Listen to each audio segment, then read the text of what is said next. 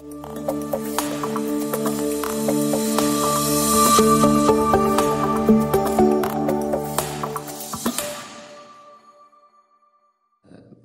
picked me up one day, and I had on some bell-bottom blue jeans, and purple Converse tennis shoes, and a T-shirt with a picture of Jesus on the back, whatever he looked like. We don't know what he looks like, but yes. And he takes me to this revival he's doing, and he says, "I want you to share your testimony." And so before I got saved, I couldn't give a book report. Yes. I'd have to write it out orally. I didn't want to get in a crowd. I didn't want to speak in public. I didn't raise my hand and ask questions in class. I was too shy, but God turned me into a different person. Amen. And I shared my testimony that night, and got in the car, and John said, "You have the gift." And I said, "What do you mean, the gift?" He said, to preach. He said, "When you was giving your testimony tonight," he said, "I was watching the people." And he said, "God has gifted you." And I didn't really think much of it. But I went that whole year, and I began preaching in children's church at First Baptist Church. And I mean, it was like I preached today almost. And some of these kids, they'd be bawling out there, and I'm preaching on hell or heaven, and probably for the heavy stuff back then. You look at the age of the kids, but we had our 100-year anniversary of the church a few years back, and a man came up to me, and he said, "My name is so-and-so," and he said, "I'm a pastor." He said, "I got saved in children's church when you preached one Sunday," and I was just like, because but I surrendered to preach under Angel Martinez, was a Southern Baptist evangelist. Yes. And but then I began to run from preaching. I never ran from God. I ran from preaching. I thought, man, I'm not qualified. Let me go home and be an electrician, go in business with my brother. Sure. And I ran for about a year, and I was at Texas Tech University my freshman year, and flunking everything, fighting with God over the ministry. Yeah. And one night on my bed, I said, "Okay, God, I'll preach." And it was like 300 pounds lifted off of me. And I called my mom, and I said, "I'm flunking out." Mm-hmm. But I said, "It's because I've been running from God." I said, "I'm going to be a preacher. And I'm coming home, and I'm going to go to Frank Phillips College, junior college, and basically was going to go to college just to, witness to people. Yes. And take classes that may help me speak. Took speech classes and Bible classes, but I tell people that come to me today and thinking about wanting to go into the ministry. Yes. And I just basically, if you can find anything else and you can be happy with, do it. Do it. But if you can't do anything else, because my wife and I have joked, and I said, God ruined me for anything else. There's nothing else I could be successful at. Right. Going out and making money or whatever. Yes. And, I don't totally understand, because everybody's in full-time ministry. Sure. So I don't like to use the term, Os Guinness kind of got me on this full-time ministry. Mm-hmm. Because that says to the electrician, the banker, the lawyer, financial advisor, that you're not in full-time ministry. Right. When really you are. Everybody is. Amen. They're just called in different occupations. Yes. But the preaching, it's something that if you chose it, I think it could be devastating. Yes. Mm-hmm. But it's something that just, God really puts this calling on your life, and it's so big, and not because, you're a preacher, but, the gospel is life and death. Amen. And so if I give a presentation that's not true, yes, or false salvation, today we've got so many pulpits today that will not even preach that Jesus is the only way. Yes. Yeah. And so man, there are people sitting in our pews that don't even know Jesus. Yes. And, you know, when I went into the ministry, all the preachers that I knew, and I'm sure the internet has blown up everything. We know everything everybody does, every sin everybody commits. But you didn't see it in that day. No. And they were in it for salvation and for God. Yes. And then I think when Christian television came up and everybody wanted to be Billy Graham and get the numbers and then you saw preachers flying on jet planes and everybody go, that's what I want. You know, remember my friend Mario Murillo was speaking at Christ for the Nations. Yes. And one of his friends, the guy had gotten saved in one of his meetings on the limousine service. Mm-hmm. And so he called Mario. He said, now, I'm picking you up and taking you to the meetings. In a limo. In a limo. Yes. And Mario says, okay. And so the guy picks him up. And, you know, Mario never liked sitting in the back. He'd sit in the front. Even when he was on Christian stations, they'd send a limo to pick him up. He was always sitting by the driver, you know. And no, you're going to sit back there. And so he sits in the back, and they pull up at Christ for the Nations. And I guess these two kids are talking about what they wanted to do, what they're going to major in, you know. And then the guy gets out and opens the door. Mario steps out, and the guy goes, I'm going to be an evangelist, you know. Thinking. Yeah. But that's, you know, you've got to have a burden for people. You do. You know, and I think when, you know, I was going to get to this later, but as we're just flowing in this, it's really sad to me. You know, I've walked with God, you know, since my teenage years as well. And when we look at what the traditional church, the brick and mortar church, and whatever names out there, you know, that I never in my wildest dreams could have imagined that this particular church would be espousing this type of doctrine and forsaking the truth of the Scripture. Yeah.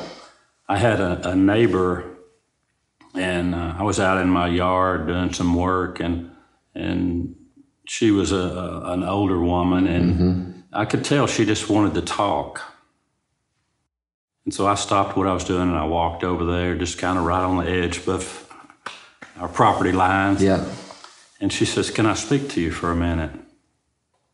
I said, "Well, you know, you speak to me anytime." You know? Yeah. And the particular denomination that she was involved in, which she had been a member of probably for 50, 60 years, were having a very heated discussion about what marriage is, what a man is, what a woman is, and she made this remark to me, and she was grieved. You know, this church, she had given her tithes up there all these years and been a faithful member. And she said these words to me. She said, "I feel like the church has left me and I'm not leaving the church." But I almost felt like she was asking me permission in a way. Yeah. Is it okay, Ken, for me to leave this denomination? Yeah. Like she was wanting my blessing. And when I look at that, and what are some of your thoughts when you see that and see some of the preaching and it grieves my heart splitting? Because we're Christians. You know, we're not Baptist, Assembly of God, Methodist.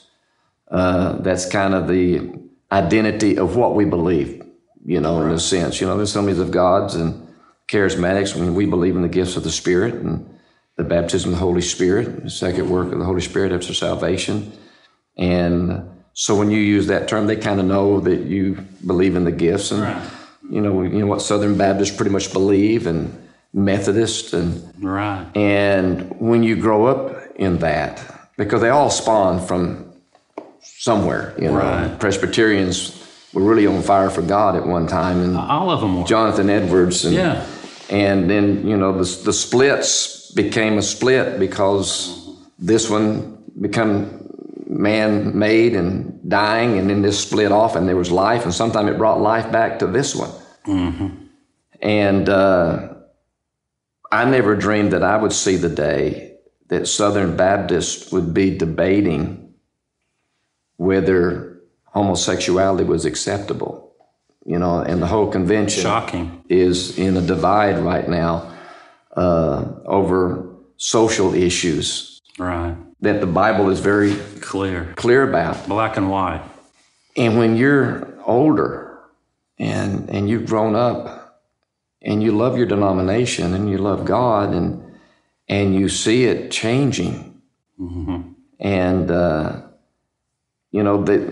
euthanasia, the killing of the old. Yes. And I said to a pastor one time, I said, we're euthanizing the church. And wow. He said, what do you mean euthanizing the church? I said, everything is geared toward youth. We're killing the old. Yes. We're saying we want your tithes because you're faithful tithers. They've got the money. But then shut up. Yeah. We don't want any of your opinions. Mm-hmm. We're hip now. We're trying to reach this. And so they compromise the gospel to get their pews filled, but people are not saved. Yeah. And my goodness, the Lord talks about their blood is on our hands. Yeah, watchman on the wall. And for me to love a homosexual is to tell the homosexual the truth. Mm-hmm. Yeah, the Bible talks about speaking the truth in love. Yes. You don't have to beat them over the head with the Bible. You can share in love. That's right. And that's how I think you win them over. That's right. With the love and the truth. I don't shun anybody. No. But I tell them the truth in love because you've got to make a decision. Mm-hmm. You know, I led a guy to the Lord in college, and he went back to his fraternity. And he said, man, I'm saved, and he was on fire for God. And a bunch of his fraternity brothers said, man, we are too. He said, no, you're not. And they said, yes, we are. We're Christians. He said, no, you're not. And he said, yes, we are. And he said, well, I'm not going to be the type of Christian you are. He said, you calling me your brother, and you knew I was dying and going to hell, and you never told me about Jesus. Ooh. I mean, he hadn't been saved 24 hours. Yes, that's a step. And it's an indictment on us. Yes. And so to lie to a transgender, homosexual, a fornicator, an adulterer, everything's going to be fine. God loves you just the way you are. Right.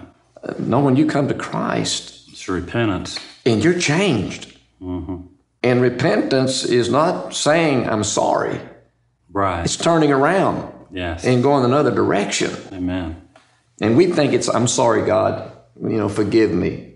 And no, that's an apology. But that's, the sin, there are natural temptations. And then there's unnatural. And the Bible talks about the unnatural in Romans chapter 1. Yes. And so, we're born. That's why we need to be born again, have a new nature. Amen. And we still battle. Yes. We don't live in sin anymore. Yes. We're not a slave of sin. We battle sin. We will sin. But it's very difficult for a Christian to live in sin. Mm-hmm. I mean, the hound dog from heaven, yes. I think it's Billy Sunday called the Holy Spirit. You're miserable. You are. Absolutely, the most miserable person in the world is someone who has met Christ living the life of a sinner. And I think it was Nietzsche said that what disgusted him was people, atheists, that don't believe in God, but they lived their life like a Christian. Yeah. They had morals. They did. And I read that and I said, you know what kind of angers me is someone who professes to be a Christian and lives like an atheist. Yes. Oh, that hurts. And my college pastor, Barry Woods, had a quote he quoted all the time, I'm my neighbor's Bible. He reads me when we meet. Today it's in my home, tomorrow in the street. Love it. And we may be the only Bible these people read. I remember Tanya and I were, I think, up in North Carolina, and we were eating after a service, and this restaurant, Tanya had a real nice dress on, and the waitress came and she dropped a whole plate of food on Tanya. Yeah. And she was waiting to be really chewed out or whatever. I'm sorry. And Tanya said, it's okay. Yes. And she said, are you okay? And the lady said, I'll pay for your dress to be dry cleaned. Tanya said, no, you're not. Don't worry about it. It happens. Yes. And the pastor said, that is the greatest testimony, a witness for Jesus that I have ever seen. Mm-hmm. Yeah, she's sitting there waiting for her to get her head taken off. Yeah. somebody get all bent out of shape, and yet she's showing the love of Christ because Christ is living in Tanya, and the Spirit of God is working through her.